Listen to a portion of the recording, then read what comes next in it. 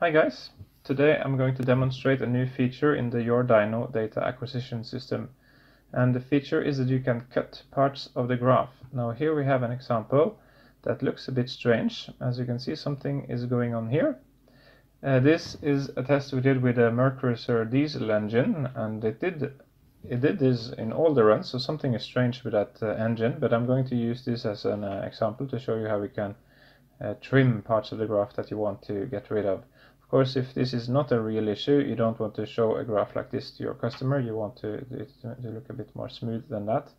And I'll show you how to do that. If you right click, you will have a new option now called Edit Graph. So you can click this option and you will get this help button or help message. Cut parts of the graph by holding the control key and drag the mouse over the area you want to cut. Let's do that. If we hold the control key, you see a scissors symbol is coming up, so we can do that, and then just find exactly the area we want to get rid of and let go, and then it's gone.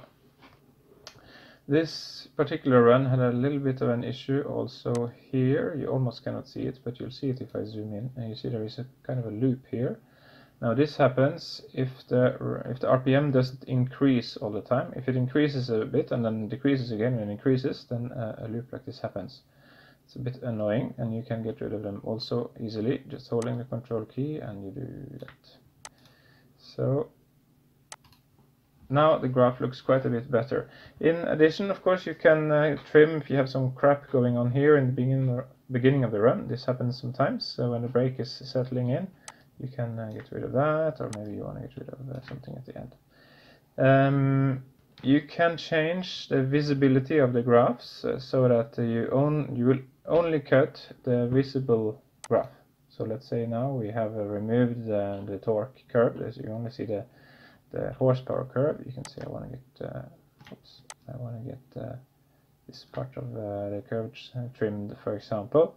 You do that, and you will see that horsepower got changed, but the torque is the same. Of course, this is the same as, you know, if you don't cover the horsepower graph with your rectangle, it's also not going to be affected.